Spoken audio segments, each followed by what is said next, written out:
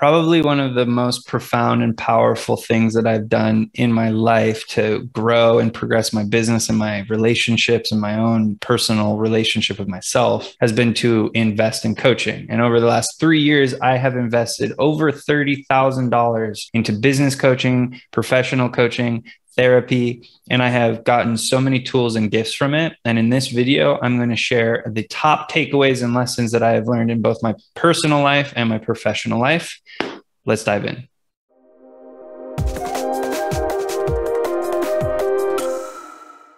So my name is Kaylee Marks. I'm founder of Podcast Farm. I'm an award-winning music producer, content creator, and self-growth enthusiast. And I want to share with you the top takeaways. These are going to be high level for the most part, not a ton of tactical things, maybe more strategy. I'm going to go into each of them as much as possible, but for the sake of time, I can only go so deep. So if you have any questions or thoughts or contributions to any of these, I would love to hear your thoughts. You can leave them in the comments below. Let's get into this stuff. So I'm going to hop back and forth between personal lessons and business ones. So to start with, one of the biggest takeaways that I have learned in my personal life is that listening is loving. Throughout my life, I have had different kinds of relationships. And one of the common themes is how much it impacts the other person when I truly show up to listen to them and truly show up to hear them and not try to fix them or to just solve their problems or to hurry them through their suffering, but to really get clear on what they're saying, to reflect that back to them and how much that makes them feel loved. And it's such a simple thing. It's counterintuitive in a way. And I think a lot of us find it challenging to only listen without trying to change or solve. And that's one of the biggest takeaways from my personal life, from the coaching that I've done in the area of relationships, also in therapy, is the power and impact of truly listening to someone. Another takeaway from business, investing in coaching is actually investing into myself. So even though my coach and my mentors have been absolutely transformational and so helpful along my journey, the container that I'm investing in is really about myself. It is me taking my money and investing it into my education and into a period of time where I'm going to try and make progress. And I think that was a big shift, because then what that empowered me to do is, even if the program I was in was not maybe the best program or I had some issues with it, I know that I can use that container to actually achieve my goals. So when I invest in myself or in a coaching program, I'm deeply investing in my own growth and my own development. Another personal takeaway, we have to work with our nervous system. I can't avoid how my body is feeling. I can't avoid the difficult sensations. I can't try to numb it or distract. I mean, I certainly can try, but it usually crops up in negative ways or ways that are counterproductive later. And so through breathing, through self-regulation, I've learned that my nervous system is part of who I am or who I show up in the world with, and I need to collaborate with it, which means I need to listen to it. I need to listen to its feedback, and I need to take care of myself. And so this could be, in an argument with a family member or a loved one and feeling flooded, feeling overwhelmed, feeling angry and reactive and like I'm not in control of my responses. So in that moment, I need to work with my nervous system and maybe take a break, maybe go take 5 minutes to myself and breathe. And so rather than fighting against my nervous system, it's working with it. In business, what I have seen across many programs is the core strategy is to understand our clients deeper, to understand their pain and their goals and their visions, the obstacles they're dealing with on a daily basis. To understand that more fully, that is the core strategy of all the great business programs. There are plenty of tactics, there are plenty of strategies they teach that are absolutely valuable, but the underlying foundation of everything is to understand who we are trying to work with more. And by doing that, our offers and our business becomes even more attractive and even more valuable. In the personal realm, I have blind spots. I have areas and aspects about myself that I am not aware of, that I do not see or will not see. And so when I have worked with coaches, when I have worked with therapists, and when I have really great friends, they help me to identify those blind spots and to reflect them back. And that is extremely valuable and sometimes extremely painful. But by being open to this idea that there are things that I do, ways I behave, things I say that I'm not consciously aware of, it allows me to lean into that and to grow and to hopefully gather intelligence about how I can show up even deeper and even more in alignment, more authentically, and with more love and compassion for those around me. And it allows me to kind of accept more about myself. This one's hard. This is shadow work. This is not always easy to look at, but the blind spots can actually harm our growth. They can harm our relationships, our business. And so being open to this idea, being open to feedback about my blind spots, it gives me clarity on how I can show up fuller and better for the people I love and for myself.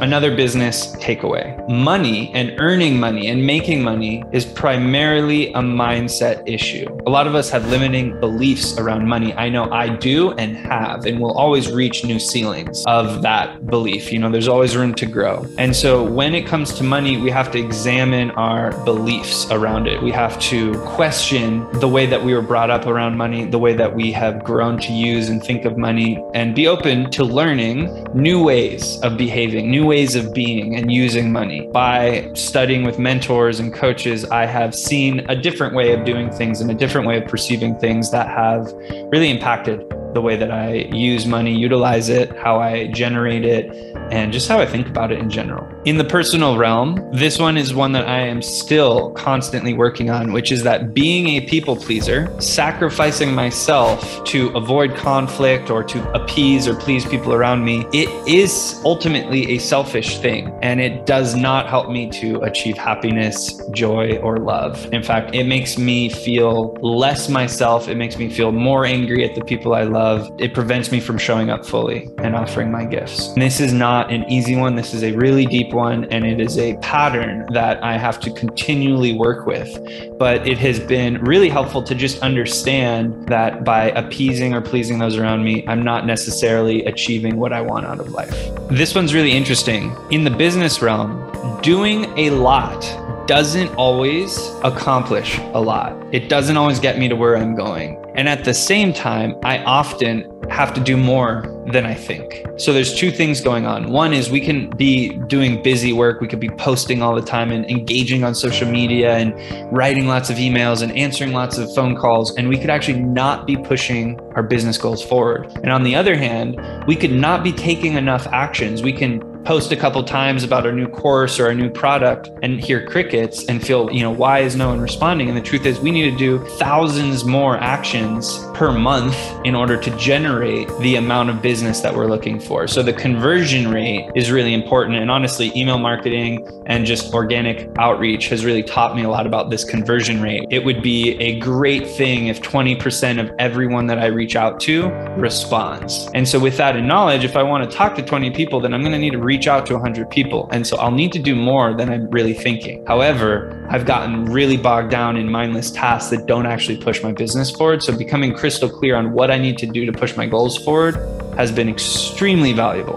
In the personal world, boundaries are for me. They are not for other people. So when I set a boundary, that boundary is actually me expressing what I need and will do in a certain circumstance. It is not telling someone not to do something. It is telling someone what I will do if a certain behavior or action is done, right? It's me taking care of my needs. And that's a big mindset shift. I used to try and set boundaries as a way to control what other people were doing. And what I've learned the hard way is that I can only control my actions and my behavior. So boundaries are actually for me and about me. So one of the things I've been discovering lately in my business is the power of my zone of genius. We also hear staying in our lane. There's so much power in focusing on where I have the most mastery, where I have the most expertise, where I have the most joy and love, where I've spent the most amount of my time. There's so much power in that. And when I stop trying to be a master of everything and kind of focus on that, it allows me to access more of my authentic offering and more of the value that I can bring to others. This one, while it is a personal takeaway, it also applies to business. And that is the essence of feedback, the essential nature of feedback and how valuable it can be. While it can be painful, it is the key to growth. It is the key to deeper relationships. And it's really a transformative practice to learn more about. So when we think about feedback, sometimes we think it's like someone telling us what we've done wrong. But what I've learned is feedback is very nuanced, and there's lots of different kinds of feedback. There's lots of different motivations and intentions in giving and receiving feedback. And again, going back to this idea of the nervous system, we are actually dealing with people's nervous system when we give feedback. So the amygdala, that fight or flight response in our brain, a lot of that stuff gets triggered when we give someone feedback. And therefore, it's very valuable to learn how to deliver feedback in a way that it can be received. And so just the power of feedback has been a game changer for me. And on that note, I'm going to share another personal takeaway, which is the point that criticizing people never works. It just does not work. There may be some circumstances where it's absolutely essential, but if there's ever an opportunity to not criticize, it will work out more in our favor. And that kind of plays into feedback. If we can give feedback, we can avoid criticism. We can give supportive, constructive feedback and actually accomplish the goal. Whereas if we criticize, we usually demean people, we usually uninspire them, deflate them, trigger them, or just make them defensive. Now, in business, one of the most powerful financial takeaways I've learned is this idea of sequestering money away from myself, and specifically from the book Profit First, which I'll link in the comments. And the idea is that I am going to take profit, a percentage of all income coming into my business. I'm going to take a percentage of that profit. I'm going to put it aside in a different bank account. And then it also goes on to say, I'm going to take a certain aside and put it away for tax. I'm going to take a certain percentage and put it aside for my owner's compensation. I'm going to take a certain percentage or what's left of that. And then that is what I can use for expenses. And if my expenses are greater than what I have left after taking out profit, tax, owner's compensation, I cannot afford those expenses. That has been absolutely mind-blowing in my business, and it has allowed me to consistently make profit in my business and to consistently be in the green. And so I highly recommend checking out the Profit First system. Really, really useful.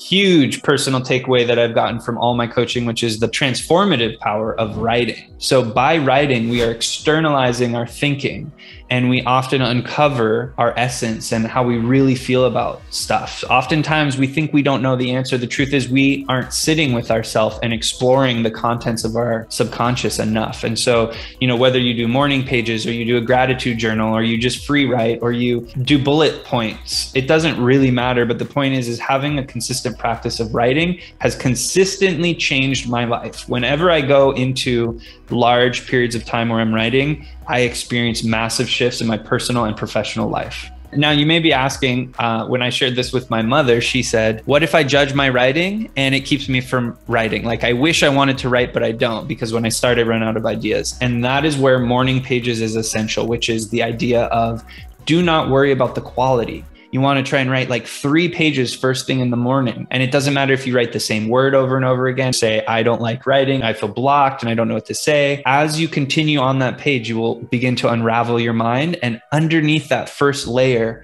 is a huge, expansive world of yourself, of your own inner world to explore. And there is so much gold in there. So I highly recommend checking out morning pages and engaging in some sort of writing practice. Another key point in my business coaching experience is conversations are key. The more conversations I have, the more I grow, the more I learn about my business. And specifically in my business, the more conversations I have, it seems to directly correlate to revenue. And so the power of conversations and dialogue are that not only do we learn a lot about the person we're talking to, but we learn a lot about ourselves and how we show up with that person. And creating opportunities to interact with someone authentically and to make connections. It may not pay off in the short term. It may not even pay off in the long term, but things have a tendency of coming full circle. And the more conversations I've had, the more my network is enriched, the more my business grows. And in fact, because I'm a podcast consultant, I've built a business around conversations. So it's pretty clear why I value them as much as I do. In the personal coaching realm, another powerful takeaway is that sharing our gifts is magic and it's healing for both ourselves and other people. So when we're tapped into the things that we love and that we're most passionate about, and we share that with people, we don't actually realize the effect that that has on them, the impact it has on them, and what it might unlock for them. And so really, sharing our passions is a gift. It is a present to others. And by doing so, we heal ourselves. And on that point, this is another massive takeaway. Humans are messy, and that is okay. It is a massive relief to acknowledge this, that we are messy, we are imperfect beings, and that that's okay. And beyond that, our mess is our message. That is what we are here to talk about and to share, is our messiness and all the points where we're kinked up and out of integrity and ashamed of, and all those things. That is our message. And our message is our medicine.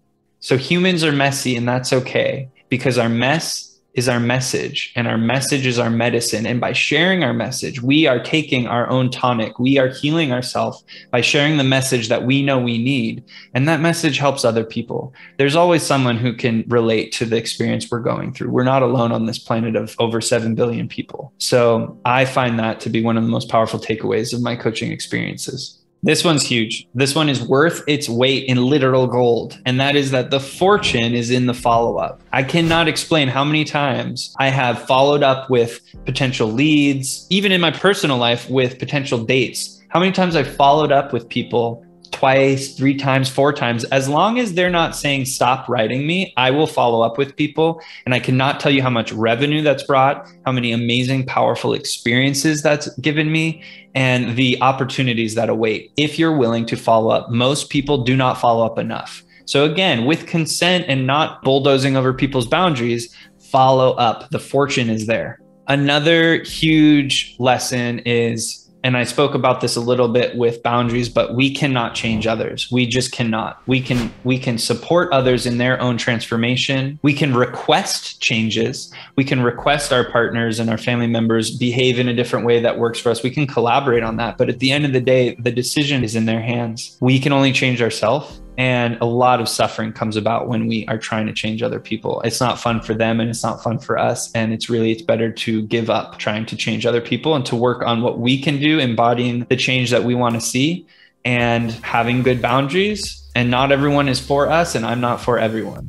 All right. Another lesson I've learned in business is to get to the point and respect our audience's time. So in the way that we structure content and our marketing, it is always to our advantage to think about the audience and think about their time and try and respect their time, because time is the true valuable commodity that we have. It's the true resource that we can spend in our life. So we want to respect that. We want to get to the point, try and make it as valuable for our audience as possible, and remove the fluff. Let's just get to the gold. In my personal life, especially after the pandemic, I realized that community is true wealth, and is where there is my true joy, is in community. And I'm not talking about a massive community or a tiny community. It's really dependent on what you need, but community is everything. I didn't used to prioritize people as much as other things like my projects or my interests, but now I'm realizing that by strengthening my community and by supporting my community, I'm uplifted, everyone's uplifted, and we can create so much more in this world together. In business, stop charging hourly. Enough said. Try and move to a value-based pricing. Try to move to pricing models that are based on the outcome and the result and the value to the business. When I moved away from hourly pricing, my business changed.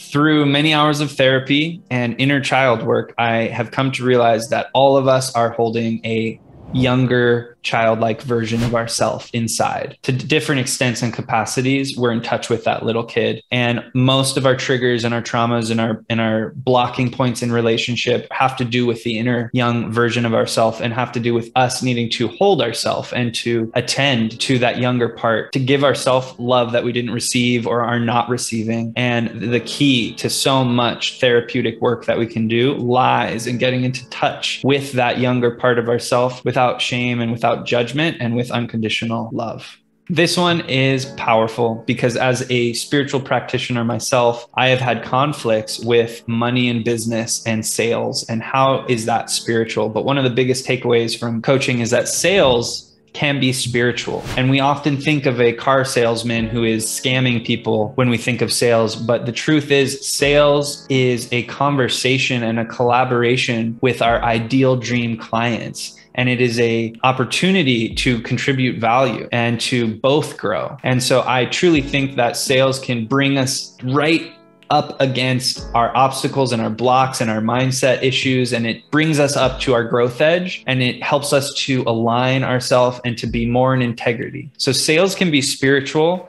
And as long as we understand that our goal is to facilitate the person who we're talking to facilitate their clarity and to help them to make the best decision for them, even if that's not buying from me, then sales can really be a powerful and transformative spiritual practice. Huge one is that crisis. The times in our life when we are experiencing the most crisis are opportunities. They're dangerous, but they're also opportunities. And there's a threshold where we could basically feel like the world is ending.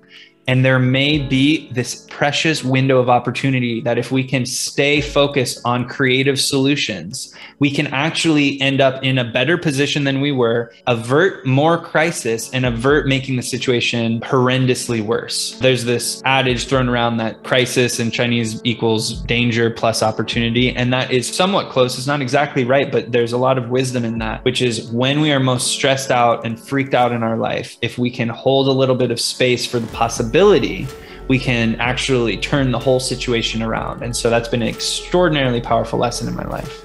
Money is an illusion. We are the value behind the transaction. Our gifts are the value. And so when we get so focused on earning and so focused on money and we forget about the actual things that are valuable in life, we actually delude ourselves and we cheat ourselves. Money is not the value. Money is paper. The value is in our agreements with each other. The value is in the gifts that we're giving, and we are the value. It is our life essence, our time, and our energy that is the value. And so keeping that front of mind is so important, and it's so impactful. It's so powerful. One of the biggest takeaways after all of this coaching is that when I invest in myself, it is always the best investment. I have never regretted investing in myself. And when I do so, I notice extraordinary leaps and gains in my personal life, in my business, in my mood, in my emotional well-being. And so I know when I go and I put some money into whether that's education or self-care or whatever it may be, my health, it is always returning the most out of any of my other investments. Focus on others more than myself. So especially in business, the more I prioritize my ideal clients and their vision and their dreams, and I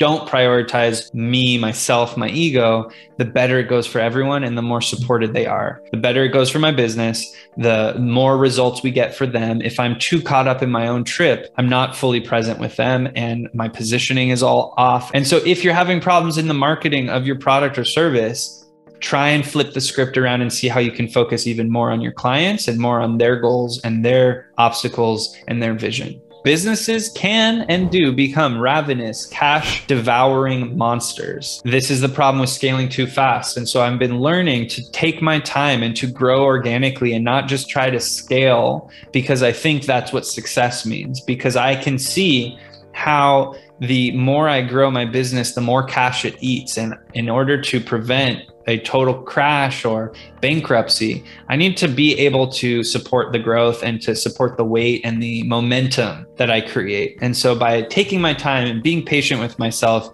I've been able to see healthy growth in my business year after year without going into debt and without a ton of stress. And that is a huge realization for me that I did not understand when I started my journey.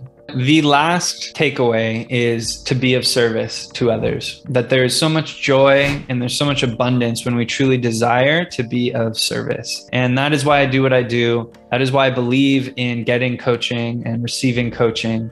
And I really do hope that these takeaways were somehow of service to you in your journey. I know that not everyone can invest in coaching immediately or all the time. And so my goal with this video was to share the top takeaways and the gems and the lessons that I have learned from so many amazing coaches. I want to give a shout out to Tobias Dahlberg of the Future Academy. I want to give a shout out to Jason Gaddis of the Relationship School. I want to give a shout out to Jesse Johnson of Jesse Johnson Coaching. I want to give a huge shout out to Sri Kala, who is the first coach I ever invested in. I want to give a huge shout out to my counselors and therapists who've guided me along my healing journey. And of course, to all my friends who give me coaching as well. There's probably no greater power than a circle of trusted advisors to help you run your kingdom and to serve your people with your highest, most authentic expression. If you got anything from this video, if you disagree with anything, if you have any contributions or you want to ask any questions, please comment below. I want to hear your thoughts.